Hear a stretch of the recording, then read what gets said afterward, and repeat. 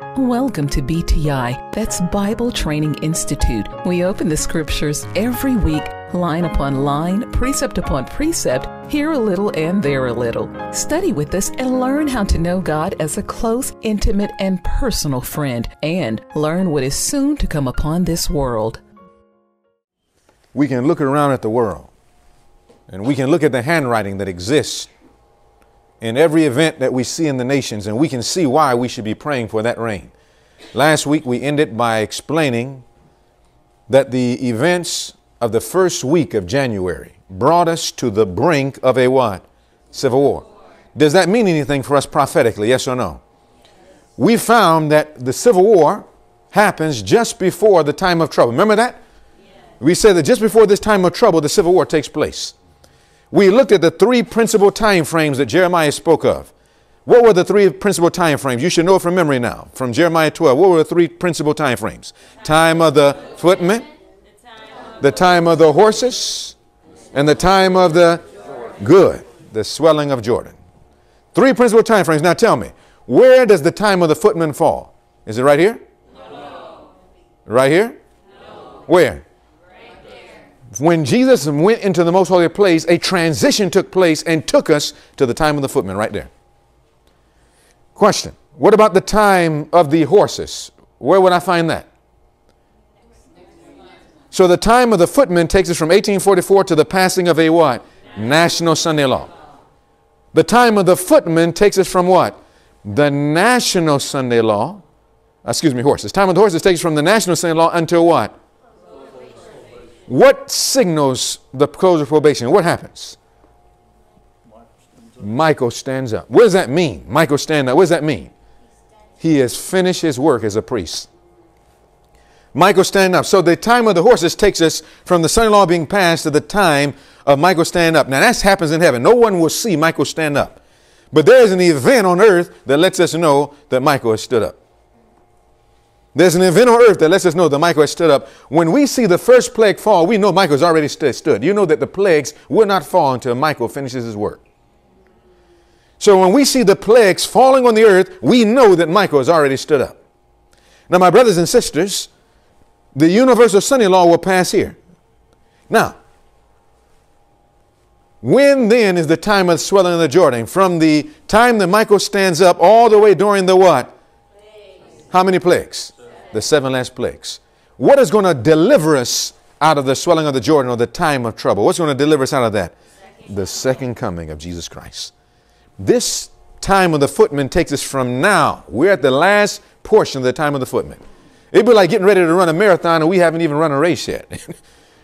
We have some last little bit of getting ready to do in order to be able to keep up with the horses. But I told you last time, if we're not getting ready now, if we're not really preparing now, how are we going to be ready then? If we're failing to do everything that we need to do right now in the time of the footmen, how are we going to be able to keep pace with the light? It will be impossible. Now, my brothers and sisters, this is why it's so significant. We found out that Civil War takes us right to that point. Now, should we be praying for rain? Yes or no? Yes. Now, the line of preparation, I want you to see a line of preparation. Joshua says something. I'm not going to turn there right now. We'll probably look at it before we close. But Joshua says something. In the book of Joshua, he said, just as they were getting ready to go into the promised land, and he was strengthening his people, he said something. He said, now, I don't know what it seems right for you all to do. He says, but as for me and... Now, notice how he said that. As for me and what? My house. We're going to serve the Lord. Now, I want us to understand something. Do you want to prepare? Yes or no? Yes. Now, in order to prepare, we have to understand the line of preparation. Let me put this up. This says, as inauguration nears, this is before the inauguration of the 20th, concern of more violence does what? Grows. Well, all the violence is over now. Am I right? No. Now, watch what he says. What happened on January 6th, this past week, Wednesday, might not be the end of the insurrection, but the not the end, but the what? Now you got to understand something. What happened in 2021 was the beginning of something. Now, someone said beginning. What could it be? I want to let you know. I'm going to write this. It's the beginning of what? The Civil War. That's what happened. Now somebody said, oh, how could this ever be? We just on the brink. But do you know the Civil War, the first Civil War that started in 1861, that Civil War didn't really start in 1861. That was the acting out of something that had been developing for at least 10 years. Something happened, and you'll find something happened in the 1850s that really brought America to the place in 1861 where they were so divided. We're not going into that now. That's not our purpose. But something happened in the 1850s would tell us there was a period of years that developed the conditions that made the open, outright Civil War possible. So if we're waiting for the Civil War to start immediately, right now, we don't understand. So that means that something must happen prior to the open, right out Civil War that begins to help us to see that we're getting closer and closer. Now, I'm going to tell you something. Something happened in 2021. There's just the beginning of an ideology that is going to get worse and worse until it actively explodes and everybody's going to say, yes, we are in the Civil War. It says we need to be concerned. But we at this point have to be wiser to what's possible. We have to prepare accordingly. Now, notice we say we have to do what? Prepare. We have to prepare. Now, he didn't know how to prepare. He's talking about a totally different perspective. But he said we need to prepare. He's right about that. Those who fail to prepare, what are they doing? Preparing to fail. Let me say that again. Those who fail to prepare are preparing. But they are preparing to... Now, my question is, what are you preparing for? Are you preparing to succeed or are you preparing to fail? What are we getting our homes ready for? Are we getting our homes ready to succeed or our homes ready to fail? Now, this says, the Washington Post to FBI agents are investigating whether some of the Capitol rioters intended not just to disrupt the certification of the Electoral College votes, but also to capture or what? Kill lawmakers. Well, they would never do that. Is that right? Civil War trends on Twitter as Trump supporters storm U.S. Capitol. It says Washington, D.C. is currently on lockdown. Trump's protesters are breaching the Capitol building, and civil war is what? Trending on Twitter. What does it mean, trending? What does that mean when it says it's trending? That's what's becoming popular. That's what everybody starts talking about now. Why in the world? Now, you go back 6 years ago, and 10 years ago, when we were talking about this, people were saying, we talked about this 10 years ago. You know what people were saying? That would never happen in America. That happened before, but not in America. But not now. It's trending. It says thousands of people gathered in Washington, D.C. on Wednesday morning to protest Congress counting of the electoral votes to confirm President-elect Joseph Biden. The protest quickly turned into one requiring a citywide curfew. As President Trump supporters began storming the Capitol, putting the vote on what? Pause. Now watch. Many on Twitter are sharing their remarks of disbelief as well as believing that this could be the start of the next Civil War. They've been saying, it says, here's what some people have been saying. I'm only going to look at two of them right now. It get more, some of them it was crazy. But it says, they've been saying they would do this for what? Years. Years. Threatening a second civil war and violence, and no one listened because it was just where? It was just online. January 6th, it wasn't online. It was up close and personal. It says, look what it says. It says, this is currently your country. The Civil War isn't what? Now, friends, this is not the end of something. This is only the beginning. Now, what you and I know is what this is going to bring. What do you think that this is going to bring? Yes. This says the U.S. is heading for a what? Constitutional crisis. This is what this is headed for. The Civil War in the 1860s brought America to a constitutional crisis back then. It's bringing us to another constitutional crisis, but they don't know what it is. It says the right has captured the Supreme Court, but has lost the battle for public opinion. It says this crisis would arise from a tension that has existed where? Throughout what? Namely between the courts and a system of democracy that gives ultimate power to who? Talk to me, somebody. Now you better understand this. In order to get a Sunday law, it must become a popular demand. The majority of the people must begin demanding for the passing of a Sunday law. So just what we see a demand for is going to grow. It says a constitutional crisis properly understood as a turning point that might lead to, what's the next word? Collapse or transformation of the system has not yet occurred.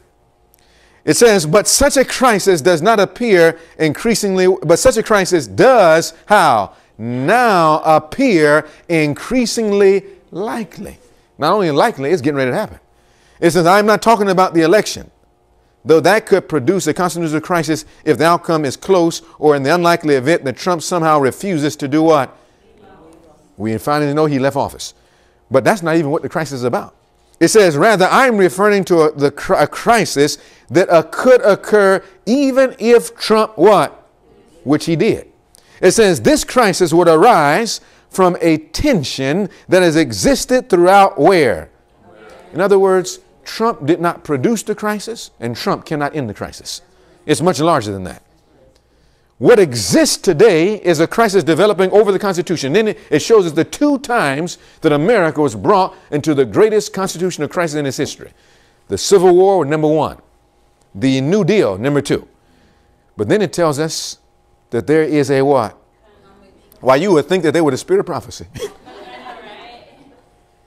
They're speaking of a coming crisis, but they can't tell you what it is. Now watch what the prophet says. Volume 5, 7-11. We just read this in our family devotion. Now look at what it says. It says a great what?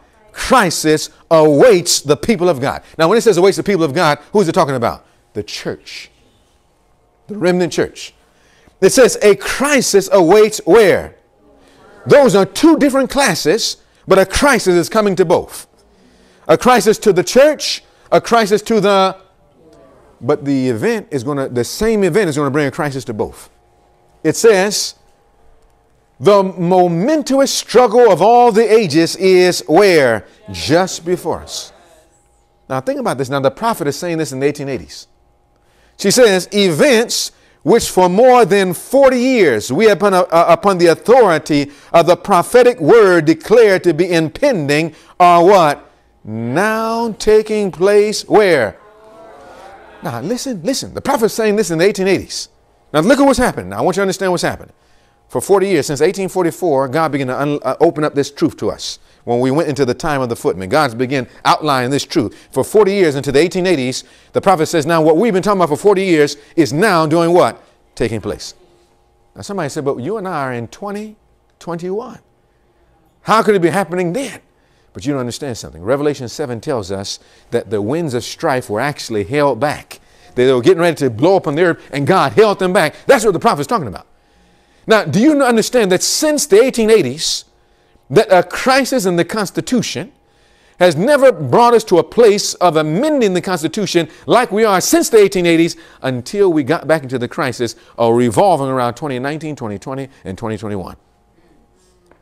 That exactly where we were in the 1880s before God extended probation is exactly where we are again. So you're going to find that everything the prophet wrote then is happening now. Do you know that there was a Sunday law that was put before the Constitution for the Congress, and it was put before the bill? It's called the Senator Blair Bill in the 1880s. And it was getting ready to be passed nationally. But God sent a messenger by the name of 18 Jones, and under the inspiration of God went to Congress and talked down by the power of God the passing of that Sunday law. Had it been passed, the church was not ready. You and I weren't even born. But my brothers and sisters, we are right back at that place again. And the Bible never speaks of a second probation. Never speaks of a second extension of probation. Only that one in Revelation 7, no more. Which means when we come back to the same point, no extension, the limit will be reached. It says, events which for more than 40 years have been upon the authority of the prophetic word declared to be impending are what? Now. Taking place. Now we can come back and put in now 2021 because we're right back at that same place. Already the question of amendment to the Constitution restricting liberty of conscience has been what? Urged upon the legislators of the nation. Now let's read this together. The question of enforcing Sunday observance has become one, not of state interests, but one of what? National interests and importance. Now the prophet said in the 1880s, we don't well know today. Now they well knew then, we don't well know today. You can go to church and never hear of a Sunday law. But this says, we well know what the result of this movement will be. The result will be a passing of a Sunday law. Now, look at this now. Let's read this together. But are we ready for the issue? Now, this is the real issue. Now I want to ask you a question.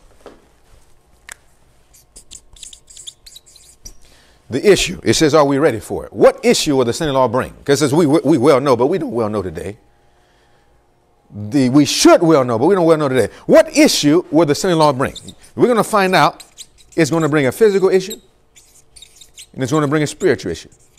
The crisis is going to be both physical and spiritual. And the preparation must be both what? Physical and spiritual. Now I want to ask you a question. Talk to me now. What will the national Sunday law, what issue and crisis will the national Sunday law bring to us physically? Loss of property, imprisonment, torture. Tell me some more. Death. Life itself. Do you think that we're physically prepared? Do you know that most people right now, if you were being tortured right now, I mean, can you imagine somebody grabbing my child? I'm telling you something, I'm not ready for that yet. I'm praying. I said, Lord, you had to help me, because see, if somebody grabbed my child now, I'm going to grab them. My teacher said, look, when Lot said he's going, the angels came and said, he's going to throw out his women. He said, my teacher said, no, I wouldn't throw out my daughter. Lot said, he said, take my daughters. They'd never known man.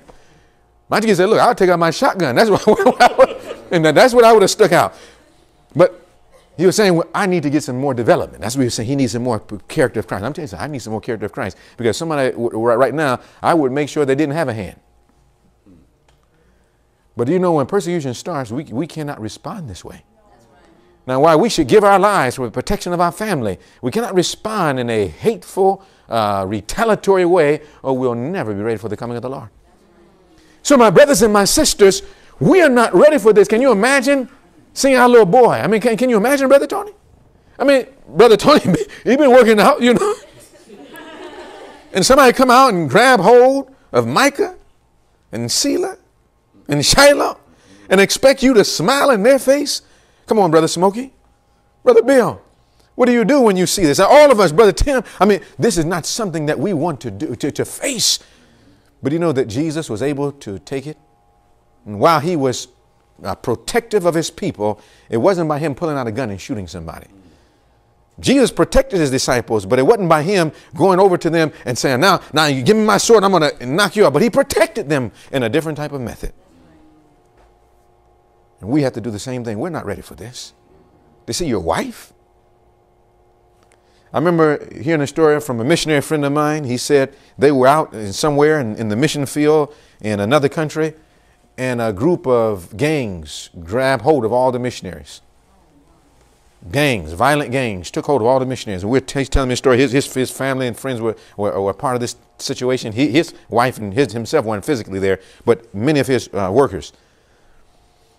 And right when they were there, the gang took the wives of the missionaries and raped them. You say, what do? You stop being a missionary now? So I don't think we're ready to understand. There is a physical, something has to happen. Spiritual preparation. Now, physical, my brothers and sisters, there's going to be more. But before that type of violent attack in its fullness, Satan said, I don't even believe you're going to make it that far. You know what he believes is going to cause the majority of Seventh-day Adventists to give up, and the world in the physical approach, is something called economy. What? To control your economy. The Bible says that no man might buy or sell. That means that if we're going to go through this physically, we have to have an economy that's different than the one we're operating on right now. And by the grace of God, before it's over with, right at this little church, we're going to need to start talking, and it's going to take more than Sabbath. We're going to have to start surrendering some of our more days here than just Sabbath. Because see, in order to get ready, there needs to be some physical things we're doing that can bring a new economy into existence. And by God's grace, I want us to bring into existence right here, this little church. Do you want to be in a position where you don't have to buy or sell? Amen. to be able to go through this, then that means we got to do some studies past just on Sabbath. Are you following? Some of the things that we need to do physically, we can't talk about in detail on the Sabbath. What about a Sunday? Wouldn't that be good sometime we can come together on a Sunday and get together as a family and encourage each other and be able to talk about some physical things that we can do to band together, to be able to do something to put us in a position that the Bible speaks of to get ready for this crisis. We've got to advance what we're doing right now. So there's going to be a physical preparation, ability to help us when no man can buy or... Are we ready for this issue? Yes or no? You saw what happened when the pandemic took place. You saw we weren't ready. Am I right? But we can't stay in this position. Now, we have some plans that we need to talk about, where we can do it with everybody or nobody that can help us get through this crisis. But now there's also a spiritual preparation. Now, my brothers and sisters, what is the spiritual preparation that's necessary to be ready for the issue that a son-in-law brings? What's the spiritual preparation? CIP. What does it look like? Because somebody says, oh, I have a CIP right now. Well, there's a way to demonstrate if we have a CIP. That somebody must come to a place where they're in a sinless state. A what? A sinless state. This is the issue, because when judgment passes from the dead to the living, we cannot now try to get out of sin. It's too late if we're not out of sin. So that means that this son-in-law is going to bring an issue that's going to eliminate the people of the remnant church from being brought back to the sinless state, which means if we're going to do it, we have to do it when? Now, and in the time of the footmen, before the time of the horses. So my brothers and sisters, these two great things need to be going on right now, physical and spiritual preparations, so that by God's grace, we can be ready for the crisis. Now, how are we going to get ready? Now, you know that a whole world, that God wants this message to go to the entire world, but we'll never, right now, this is us, here's the world. We'll never be ready by going to the world and trying to get them ready. You know why?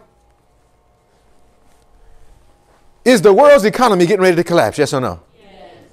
How can we go to the world to help their broken, collapsed economy, and we don't have an economy? How can we do it? So my brothers and sisters, we cannot give what we don't have. That means that prior to us being able to help the world physically or spiritually, something must happen to us. Am I right? So it's before the world, you've got to be able to reach your own nation. Your what? Your own nation. Before you can reach your own nation, you've got to be able to reach your own state. Before you can reach your own state, you've got to be able to reach your own community. Am I right? How are we going to help the world and we can't even help our community? What community are we in right here? What community is this? Richlands. This is Richlands. Now, do you know that before we're going to be able to help the world in the crisis, we should be able to help the community of Richlands physically and spiritually? And by God's grace, He's laid some plans on me too of what we can do right here in this community to help it physically. To have people just begging to become a part of this church. But brothers and sisters, but before we can do that, there's a church. How are we going to help the community if we can't even help our own church? Not just spiritually, but our own church how? Physically. I mean, look at our sister Teresa. What does she need right now? Transportation. We should be able to help that. We should be able to solve that problem as a church where she doesn't have to depend on a stimulus check from a government. That's an insult to us, that she has to go to the government to take care of her. What would that lead a person to do when the same law is passed? If they've been going to the government to get stimulus, what's going to happen when the same law passes? Someone says, oh, well, we don't have to worry about it. As long as the government takes care of it, we don't have to worry about that. Is that right? Is that how God feels? Or should we be able to take care of our own? Yes or no? We should be able to do something about that. And by God's grace, as long as we're here, we're going to bring something to existence where we can take care of every problem that exists among us as a church. Amen. Once we can do something like that to take care of our church, we'll be in a position where we can arrange ourselves to help the community in which we belong. But if we can't help the church ourselves, we can't help the community. We're just fooling ourselves. But now, my brothers and sisters, someone says, well, then let's rush to fix this. But guess what? We're not going to be able to help the church until we can do something right here for our own what? Home. So So the line of preparation starts. Where does the line of preparation starts? Just where Joshua said. You know what he said? As for me and my what? House, we shall serve the Lord. Now, if we start doing that and begin to apply these principles that we're going to be studying here at the church that will help us both physically and spiritually, God can put us in a position where we can help the world. I want to do it. What do you say? We don't have much time. And so by God's grace, before we get back into our study, we're not going to be able to finish all this, of course, in one day. We're laying a foundation and we're studying piece by piece, but we got to pick up quickly because there's a physical and a spiritual work, and it cannot happen unless we go to God and say, Lord, no more playing. There has to be advancement. The time of the footman is about to change. I want to progress. Do you want to progress? Yes. I mean, can you imagine we can come to a place where we don't need the government? We don't need man. We don't need to be able to buy or sell, that all of our physical and spiritual needs can be taken care of. But before we do, we're going to have to understand how to get this rain. And so we want to come to our final part of this study on the rain. But before we do, can we reverently kneel as we approach the Lord in prayer?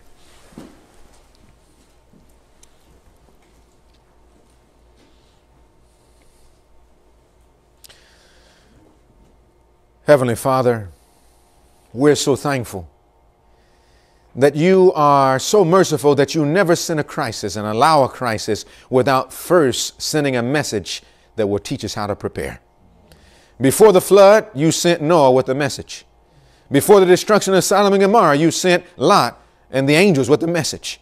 Before the destruction of Jerusalem, you sent the disciples with the message. Before the first coming of Christ, you sent John the Baptist with the message. And before the second coming of your dear Son, you have sent 3 angels flying in the midst of heaven with a most wonderful message that will show us how to prepare physically and spiritually for the final crisis that is just up before us. And Father, we're not ready. And the only way we can reach the world is that we must follow the chain, the line of preparation that starts with our hearts in our home. But Lord, it's not just an ideological way. There's some physical things that we need to be doing differently. There's some spiritual things that we need to be doing differently in order to prepare us for this time. And we're asking that you would open up our minds, our eyes, our hearts, that instead of resisting, that we may yield to your Holy Spirit to get this experience. Father, as we enter our study today, we sense your presence. We recognize that you are here. Be with the children, be with the adults, be with our families. Do something for us that only your Holy Spirit can do. Pour out the rain upon us right now, dear God. Give us what we need to satisfy our souls. Abide with us now, we pray. Remove every distraction. For we ask all of this in Jesus' name. In Jesus' name, amen. Let's take our Bibles and turn to Revelation chapter 12. We're going to the last book of the Bible. Now, I'm ready to study. Are you ready to study? Yes. Good. Let's go to Revelation 12. We want to pick up where we left off. Now, I was getting ready to take us somewhere. I was getting ready to take us to the next section. Remember, last week was supposed to be the final study of the latter rain in its basic understanding. But when I got there and I was getting ready to move on, the Holy Spirit reminded me of something. I'm going to tell you what the Holy Spirit reminded me of. This is Gospel Workers 168. We were getting ready to move into the shaking. Into the what? Shaking and the sealing. But as I got ready to do that and I was preparing, I'm telling you, I was almost finished having it prepared for us, and the Holy Spirit convicted my heart, Sister Debbie. This is what he said to me. Let's read this together. It says, do not think when you have gone over a subject once that your hearers will retain in their minds all that you have presented. That's what the Holy Spirit said to me. I said, okay, Lord.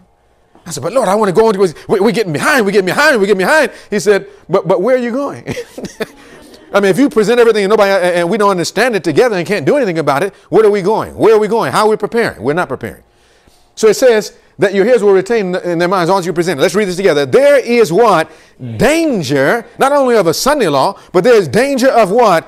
Passing too rapidly from point to point.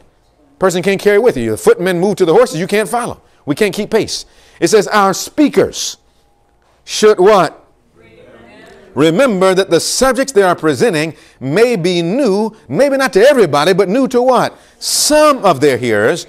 Therefore, the what? In other words, you may not repeat every little thing, but the main things, the principal points should be gone over one time and then keep going. Should be gone over how? Again and again. What's the connotation of that? Just 2 times? That's the connotation of that when it says go over it again and again? What's the connotation of that? You repeat it until what? Until finally it's able to be retained. And so you will see that many times in order to be able to go forward, we have to go what? Backwards. Have you ever been stuck before? Yes. It's a science to getting out of the place of being stuck. That you got to go back, and sometimes we go too fast. Sometimes you have to actually go slower than normal if you're stuck. Am I right? If you go too fast, the wheel starts spinning and lose traction. But if you back up and then go a little bit slower the next time, slower, you can get out. In our church, we're in trouble right now. Do you know that 99% of us have no idea what's taking place? God is trying to prepare people so that not only we hear messages, but that we'll understand. You know, it's possible to hear something and be able to even quote a right answer and still not understand. I have no desire for that in this church. We're not just preaching. We want to go to the Bible. In our classes, we're studying. Bible Training Institute, BTI. And so we're going back, and I want to make sure that we can understand it because we are almost at the point where we want to put everything into practice. I want our children to understand this. Did you hear what I said? Our children have to be ready for this, yes or no? Yes. I want Maya to understand it. To be able to go back to her Bible. I want Shiloh to be able to understand it. Even Selah can understand it. And she's resting right now. It's okay. She's resting, okay. But even she can begin to understand it little by little. Micah can understand it. He can read from the Bible. All of us can be made to understand this, youth and adults, because God is going to take youth and adults to do the work, but we've got to start ready and training our families. Am I right? Even if it feels like, well, it doesn't seem like they're getting it, it doesn't seem like they want to, don't give up. Don't get discouraged. Keep going.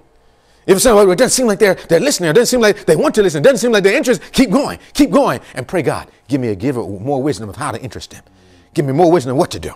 Keep going as a family because it starts here. If we can't interest our family and our children, how are we going to interest the children of the community? How are we going to interest the adults of the community? If we can't do something to prepare us, we'll never prepare anybody else. Are you following me? So we've got to go over this again and again. Are you ready? Yes or no?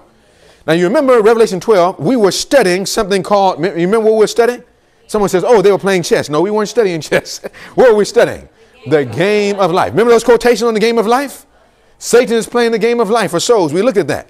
Probation is about to close. Or what's the enemy doing? The enemy is playing the game of life for every soul. We talked about the game of life that was being played. Now, my brothers and sisters, I want to back up to that game of life a little bit. And I want to then go forward to understand some more. And we're going to dig into some things we had not studied about the latter rain, but that are essential for us to understand. Now, let's go to Revelation chapter 12. And when you get there, let me know by saying amen. Revelation 12, we want to pick up in verse 17. Revelation chapter 12 and verse 17. Let's read that together. All together. What does the Bible say? And the dragon was wroth with the woman. Now here's a description of that. The dragon was wroth with the woman. Now who is the dragon? Satan. The Bible says in verse 9. Who is this woman? She represents the church. Let's continue to read. It says the dragon was wroth with the woman and went to make, not play, but he went to make what? War. So somebody said, I thought he was a game. See, in war, you're not playing. So why is it called a game? But you know, there's such a thing called war games too. You know that, right? The game of war. That's a game. It's the natural end result of all games as well. That's a whole different story. But it says, went to make war with the, talk to me somebody, with the what? Remnant of her seed, which keep the commandments of God and have the testimony of Jesus Christ. So the Bible says that Satan went to make war on the woman or the church. Now the church was that woman that was there with the 12 stars. This was the early church, the early apostolic church. But the Bible shows us that this was going to take time, this war. How do we know? Because it says, not only did he make war with this early church, but it says, and with the remnant of her. So this church was going to have an offspring. That there's going to be a church like the early church in the last days that's going to be called the remnant. How are we going to identify them? Well, 2 were given us in this verse. There were others, but in this verse 2. How are you going to identify that church? Because their churches today, are all the churches the remnant? Yes or no? Is the Catholic Church the remnant? No, they're not the remnant. Is the Baptist Church the remnant? No, they're not the remnant. Is the Pentecostal church the remnant? No, they're not the remnant.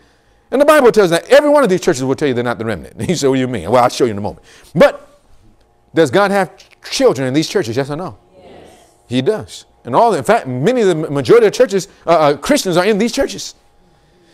But now listen, God identified this remnant church. Last line. The remnant of her seed, which do what? Talk to me. Keep the commandments of God and have the testimony of Jesus Christ. Number one, this remnant must keep the commandments of God. Am I right? Right. Now, all these other churches, what will they tell you about the 10 Commandments if you ask them? Now, are they shy about telling you that? No. They'll tell you openly. So they're telling you, really, we're not the remnant. Because the remnant keep the commandments of God. So they're telling us they're not the remnant. And not only do they keep the commandments of God, but the Bible says they have the testimony of Jesus Christ. What is the testimony of Jesus? Revelation 19:10 says that the testimony of Jesus is the spirit of. So that church must have the spirit of prophecy. This little books that I'm reading from, the spirit of prophecy. We'll study it more fully another time. But the spirit of prophecy has to be there. They have to have it. Now the devil wants to take these two things out of our hands. He wants to attack them from our church. Now, my question is, why is the devil not making war with all these other churches? Now, does he like every other church? Not necessarily. They're on. Come on, brother. You must have woke up early this morning, Brother Bill. He's ready to preach. Now give him a microphone. I'm telling you, he's getting ready for the loud cry. All of us, this is why we're here. Now, don't get me wrong. Are there sincere Christians in every one of these churches? Yes. But the system that controls the churches are in the devil's hand already. Babylon is what the Bible calls it. Well, I want to ask you a question. You answer, you're making me excited. Praise the Lord. So now that you answered that one correctly, now I have more hope that you answer this one correctly. Now, the second question now. Second question, Brother Micah. Second question. Why does Satan hate the remnant church so much? Oh, Sister Davis, Mother Davis. Because we keep the commandments of God. And we have the testimony. Very good, but there's some more to it. Very good. Very good. That's right on point. But there's some more to it. Micah? Because we're not on his side. Good, Micah. There's some more to it. Very good, Micah. Until you get ready for a loud cry. Sister Melissa? Because if we are sinless, then we show the world that we can keep God's law. I cannot. Yeah. See, they used to play a game called Hucker Bucker Beanstalk. Y'all know that, but anyway.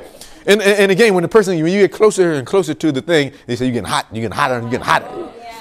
But anyways, you're almost on fire right now. So what you said is directly the point, but I want to say it in a different way. So you're explaining the right thing from the right principle, but there's some more of what that suggests of why Satan hates us. But you're right on the point. You heard what the sister said? She said that the remnant church have been given the understanding that we must be brought to a sinless state. And then we can then tell the world of the necessity of getting on a sinless state, and then how. Because it's not enough to know we must be sinless and don't know how. Am I right? So in this church, we got to learn not only that we can be, but we need to learn to understand what? How can we be? Because just knowing we can be and don't know how, that would actually discourage us. To know that we can and then don't know how because we keep failing and failing and failing. But if we can learn that we can and through Jesus Christ how we can, well, that brings encouragement. I was saying that we would prove Satan a lie. It would prove Satan a lie? So give me a little more because you're coming down the right road. You're almost there, sister. Bring us through. So why? Now let me back up the question again because you're right there. So now, why? We found out why Satan is not really fighting other churches so much. He already got them deceived on his side. Why does Satan hate our church? You're right there. Why does Satan hate the remnant church? You're right there, sister. Just bring it to the birth. Bring it out. Well, Satan's issue in heaven wasn't his issue in heaven, the law. Yes. Now, see, you're going deep. You're going deep, sister. You're going deep. I want you to stay just a little bit, stay on the surface a little bit more. But you're right. You're right, Sister Debbie. The remnant church is the only hope. Amen. They're the only hope left. Now, see, you took us into it, and that's right. This is what you were saying. And this is what you were saying. Sister Shirley, come on. I like this. Now my blood's flowing. I like this. Come on. The other churches are teaching that Jesus bought us, and he did. Yes. The Seventh-day Adventist church is teaching that Jesus really. Now listen, Sister Shirley.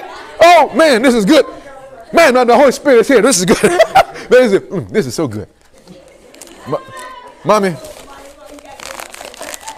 This is good. I'm telling you something. This is good. Something's happening. The Holy Spirit's working with us. Now listen. I said, Brother Bill, start this thing off. That's what. Now listen. The Seventh-day Adventist Church. I'm abbreviating. What's that?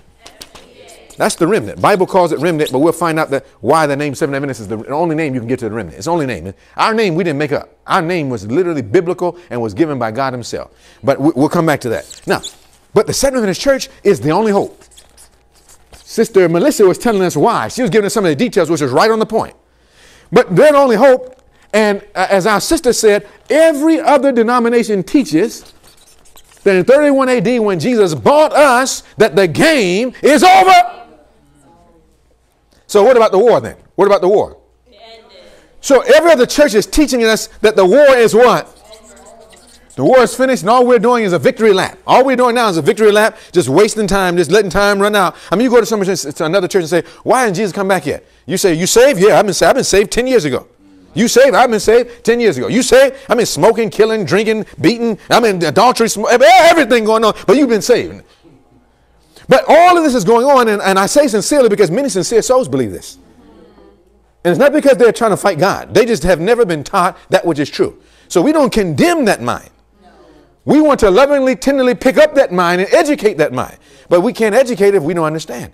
And the answer is not, okay, the cross is not important. We need something more than the cross. No. The cross is the heart of the entire program. Yes. Yet the cross is not the end. It is only the beginning.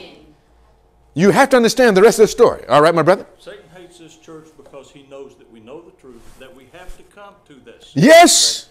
And if he can keep us from getting there, he wins the game.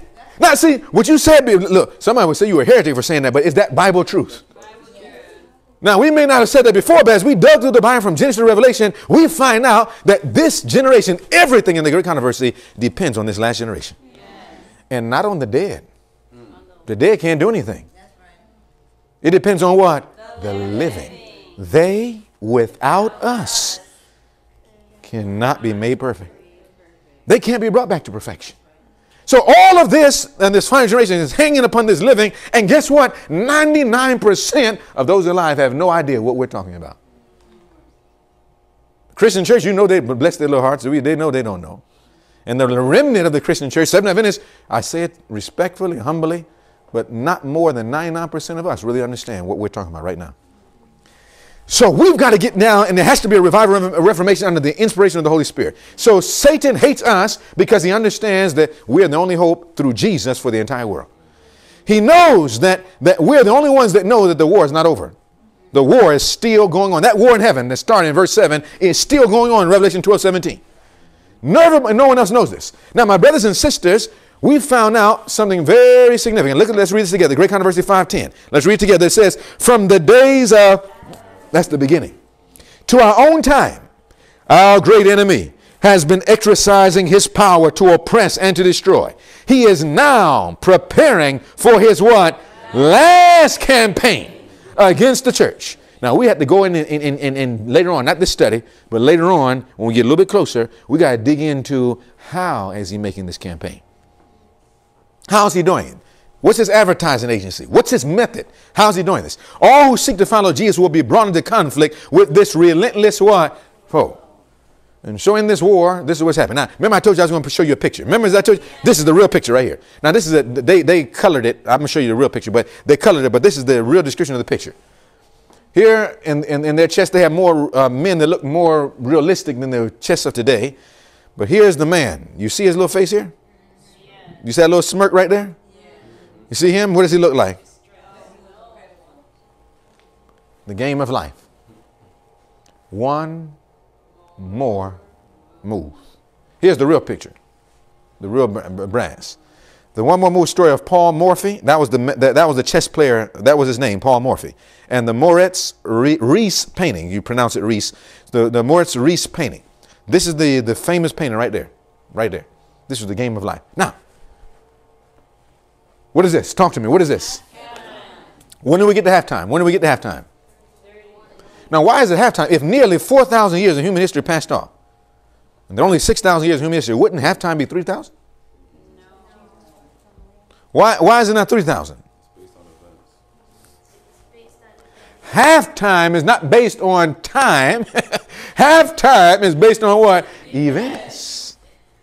So we're going to find out that what happened in 31 AD is that half of the events in the plan of redemption had transpired at that time. Thank you. Half of the events had transpired. Half. The first half had to be done on the earth. The last half has to be done where? Who does the first part of the work? The Lamb. Who does the second half of the work? The priest. But who is the Lamb? Jesus. Who is the priest? Jesus. So he does it all, but he does it in two halves, just like any other team must do it. Am I right? All right, here's halftime. Now, I'm going to ask you a question. Please help me. Let me know you know. See, this is foundational that we got to understand. We can't rush through because there's no need of studying rain if you don't know what it's really trying to accomplish. What must happen in order for Jesus, our high priest, to win the game after halftime? How many things? 10 things? Two great things. Somebody give me one of the two great things that has to happen. The people of God must be brought back to a what? Sinless state. That's one. Where was this represented? Where was this represented that he would do this? Where did God represent that he would bring the people of God back to a sinless state? On the Day of Atonement. What part of the Day of Atonement? Beginning of the Day of Atonement or end of the Day of Atonement? So before the Day of Atonement can end, the game can end, it had to be that the congregation, how much? Part of the congregation? 10? Okay, entire congregation brought to a sinless state. So all of the living had to be brought back to a sinless state. All right. What's the second great thing that has to be done in order for the game to be won? Sister Chanel. The end-time gospel has to be given to the whole world. So the end-time gospel, or God's specific gospel message, has to go to the where? Where would I find that before the game can come to an end? Where would I find that has to happen before the game can come to an end?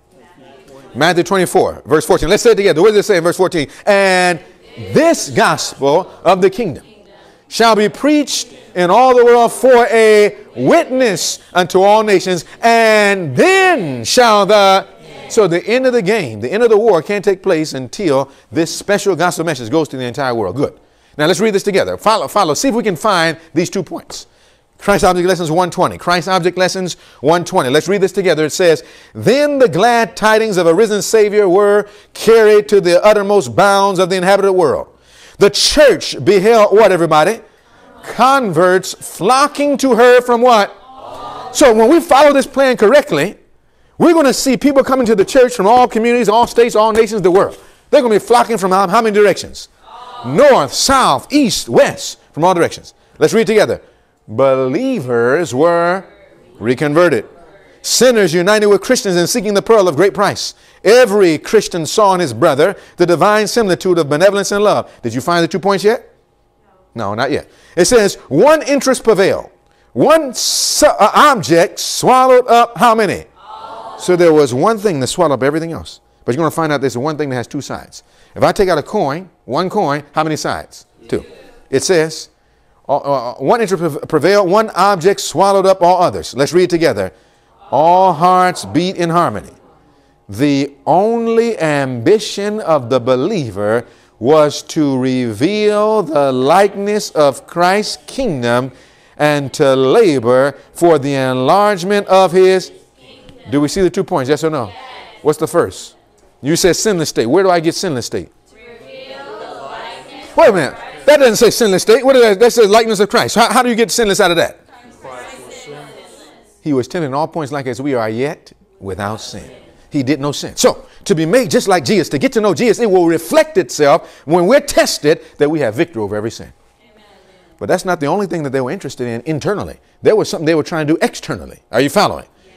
What were they doing externally? And to what? To labor for the enlargement of his... How far were they to labor? The entire world. Now that tells me then, is it enough for us to understand the message in this church? No. And then be satisfied that we understand and we're getting ready? Is that enough? No. Once God gives us something, we begin to understand it and begin to enter into it. What should God impress us to do? We've got to spread this to our family, to our churches, to other churches, to the community in which we belong, to the world. We are going to do that by God's grace here. But we got to follow in the right step. What if somebody tries to take us outside this step and just jump over here and jump to the world? What would you say? You're going too fast. Not even too fast, you're doing the wrong thing. Because if you're doing this thing and you go fast, it's okay if you do all the steps. Are you following me? If you make sure you get it, but not the wrong order. That's not going too fast, that's going wrong. So if I go here, I'm doing wrong. You know, you will never be able to help here unless you do something before that. Are you following? What if somebody says, okay, well, if that's what we're going to do, I'm going to immediately then, we'll jump to the state. We immediately jump into our community. Do we immediately even jump just to the church? You know what we do first? In our first heart and home, we're going to say, we're going to do something here. And because we're going to church and we're all doing this, we're saying, Lord, in our own hearts, start this work. Amen. And the only families in which we belong, as for me and mine. So that's where it starts, but it doesn't end there. That's the beginning. It's not the end. That's the beginning of the end. Are you following? Then we move over into the church, and this is what we should be spilling out doing right now together. Men should be saying, look, by the grace of God, I want my wives and my children here. Wives should be saying, I want my husband and my children here. Families saying, we want to get ready. How can we reach other lost members of the church? We're going to eventually get every name that has ever been a part of this church, and we're going to be able to pray and visit, or we've been praying for them. We're going to pray and work a plan to reclaim every lost soul. Amen. We're going to work a plan to reach the community right here in Richlands, but we got to follow first the order. Are you following? Now let's go a little further. This says, likeness of Christ, and to labor for the knowledge of his kingdom. And the Lord added to the church daily such as should be what? The Spirit of Christ did what? Animated part of the congregation. The whole congregation. This is what has to happen. His whole church. Now listen to what this says. Christ Object Lessons 121. Christ Object Lessons 121. Let's read it. These things are to be repeated. That's what has to happen. So that means that we must come back to that sinless state and even bring it forward that it has never gone before. And we must embelt the world, enlarge the kingdom until it reaches the entire world. It says these things are to be repeated talk to me somebody, greater power. It says the outpouring of the Holy Spirit on the day of Pentecost was the, give me another name, early rain. But the latter rain will be how? More abundant. So it won't be less, it's going to be how? More. It goes on to say, more abundant. Let's read together. It says, the Spirit awaits our demand and reception. Christ is again to be revealed in his fullness. How? By the Holy Spirit. Now I want to ask you a question. Does the Bible identify the time when the Pentecost is going to be repeated? Does the Bible identify that time? Yes or no? Yes. Where would I go in the Bible to see the time repeated where thousands are going to be converted in a day, just like on Pentecost, but with greater power? Where would I find that time frame? You say what, please? Ezekiel 10 in symbolic form, but I mean we're specifically directly talking about that first and foremost. Now it is so in type in Ezekiel 10, but that's not the first application. But in the first application, where do we find that actually happening? Revelation 18. Yes, Revelation the what chapter? 18. Let's go there. Let's go to Revelation 18. Now we're going to study this more in detail in the future, not today. Let's go to Revelation 18. But we want to touch it today. Go to Revelation 18. Revelation 18. Now notice what happens in Revelation 18 verse 1. Revelation 18 verse 1. What does the Bible say in verse 1? All together it says, and after these things I saw what? Another angel come down from heaven having what? Now remember it says that the things that be repeated and with, talk to me, greater power. So here's an angel or a messenger coming down with greater power, and it says, and how much? What happened? What did he do? Talk to me. And the earth was what? So if the whole earth was lightened with his glory, that meant how much of the world did he reach? So this angel accomplishes the work that will allow the game of life to be won. Are you following? Yes or no? He reaches the entire world. Now, and with this light, we don't have time to study, but this angel has victory over sin. The text itself shows that when you study it. But now listen What does he do in verse 2? In verse 2, let's read that. Sister Minnie, would you read Revelation 18, verse 2, please? And he cried mightily with a strong Let me stop you right there for a moment. He did what? Cried. He didn't whisper. He didn't laugh. He did what? He cried mightily with a strong voice. Now, if I say something is strong, now let me illustrate. Am I speaking with a strong voice? No. Brother Smokey? Brother Smokey! Which one was a strong voice? So when you say strong voice, what do you mean? Loud. So when the Bible says he cried mightily with a strong voice, what does it mean? He gave a loud cry. Now, in fact, in the original language, that word strong comes from a word that comes from a Greek word that's called megas. It's called what? Now, a person go to McDonald's, he says, I want a mega burger, a mega fries. What does he mean by mega? And now, if you go to McDonald's, you're not going to McDonald's, but somebody else is going to McDonald's, and they got a mega burger with a mega fries, and somebody came out and brought him this little patty. What would he say? I didn't order. I ordered a mega. So that's a mini, not a mega, that's a mini, and not just a mini. So mega means what? Large. So if you're dealing with size, it's largeness. But if you're dealing with volume, it's what? Loud. So it says he cried with a mega voice. So it's dealing with volume, audible. So really, the Bible is saying he cried with a loud cry. So what the Bible is telling us, he cried. So if he cried, it was a what? Loud cry. So Revelation 18 shows us that the loud cry is what actually finishes the work and repeats what happened on Pentecost. Are we together? Right. Let's read this again. Christ's Observations 1:21. We'll come back to Revelation 18.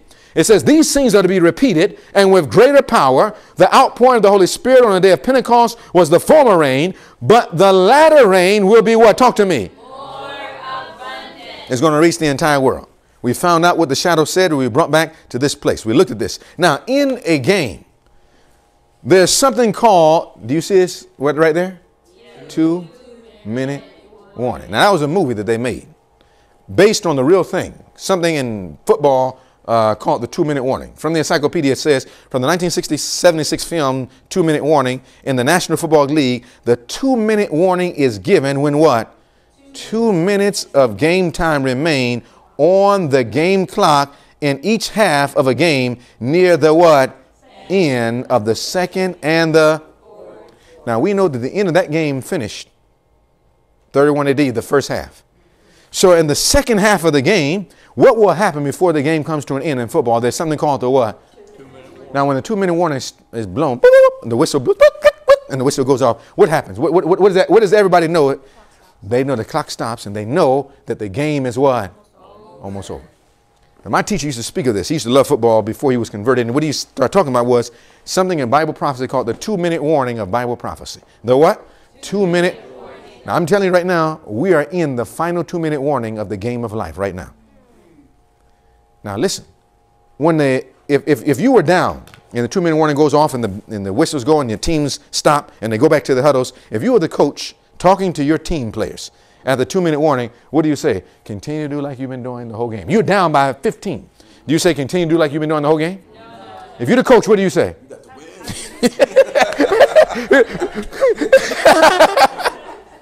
win. Stop playing. I know you're playing the game, but stop playing. We got to get into this thing. Are you following? If you are the winning team, if you're up at that time, there are strategies that you put in place at the 2-minute warning, either to keep you ahead, or if you are ahead, to run the clock so that you stay ahead and win the game. Am I right?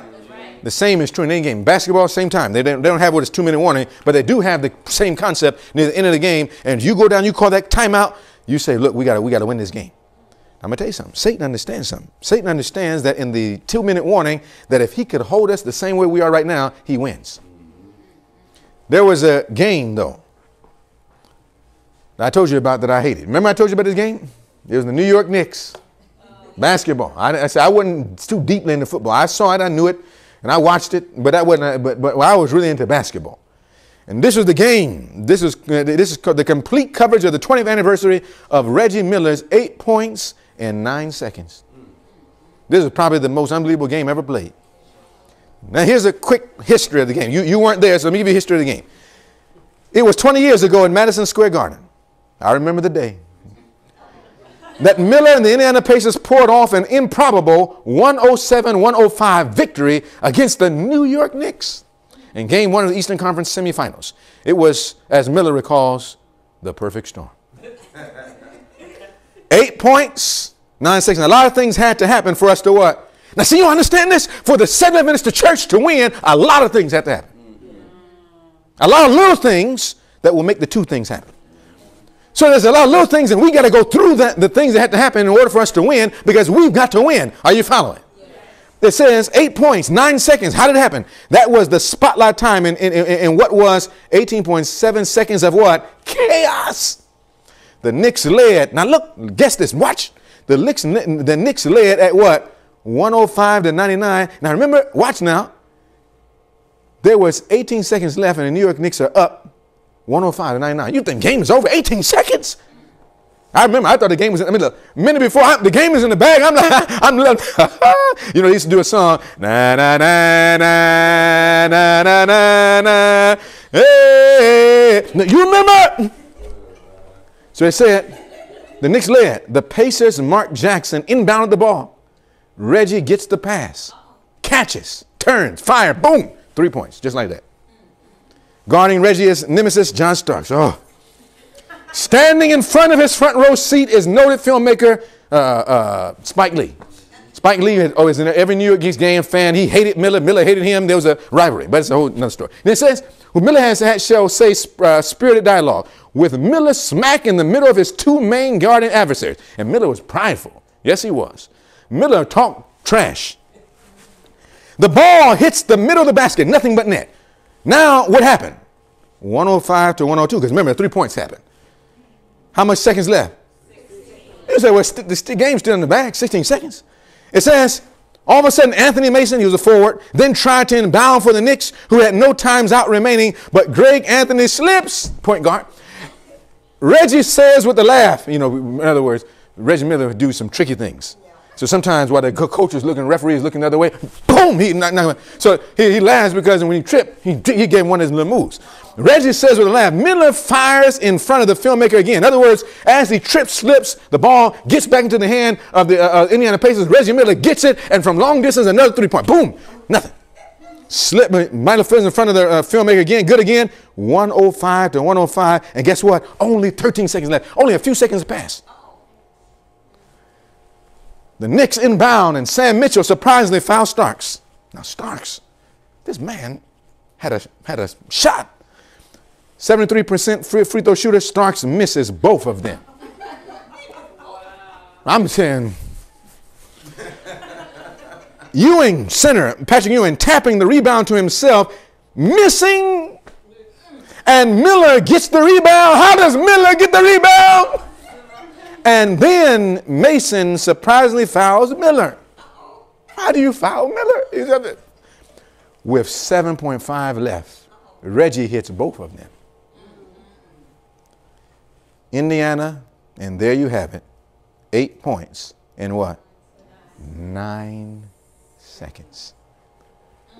Can you understand how the people who left the stadium believing that they won? Some people thought it was all over, but it wasn't over yet. Now, do you understand right now, Satan believes that he has God, his back against the wall. He feels like he has the 7 Adventist church in the bag because so many of us are ignorant of the truth and the message. He knows that, look at how we're sinning. How are we going to talk about some sinless state when what we're doing every day? What's happening every week? And so he's saying, look, I'm not worried about them. How are we going to win the game like that? Now, my brothers and sisters, but he does not understand that God is about. You got to, you have to bring the drama for the Lord. God is about. You say, what is he about to do? He's about to upset the devil in the game of life in the final generation. He's going to do something. Now remember, every team has a strategy. I want you to remember this. You may not understand it yet, but I want you to remember this, that further later in our studies we'll flesh out. Satan's strategy to keep the Seventh-day Adventist church down so we do not come to the place where we can finish the work and win the game. Satan's strategy has a name. Has a what? Name. What is the name of this strategy? The name is called... If you were blessed by this study and would like to be a part of the BTI, that's Bible Training Institute, simply have your Bible pen and paper handy and check out our weekly studies by logging on to molministry.com. Hover over Sermons, then from the drop-down, click the word Video. Also, tune in every Friday at 10 a.m. Eastern Standard Time for the latest. Maranatha.